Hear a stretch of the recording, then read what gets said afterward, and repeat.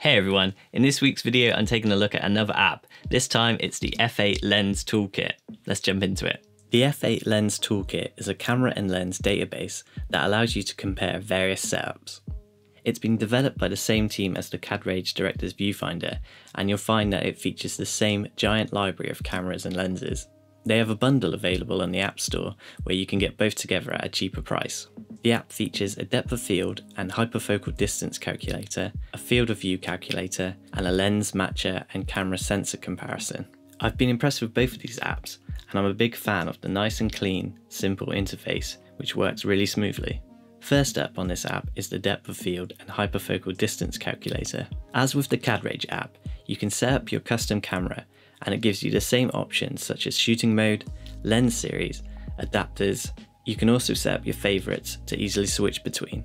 So you can set your focal length based on the range of lenses you've selected, your aperture, and the distance from your subject. The depth of field and hyperfocal distance calculator will then adjust to your specifications. It gives you a clear visual representation. Next up is the field of view calculator. Again, here you can adjust your camera, set your focal length, and the distance to your subject. It will give you a live visual representation as you adjust your selection. The lens match tool is probably one of my favourite features on this app. I've used a few apps that have done something similar, but this is the best I've used so far, probably because of how big the camera and lens library is. It's a particularly useful tool if you're working with a variety of different cameras that have different size sensors, such as a full frame mirrorless and a micro four thirds. Just as an example.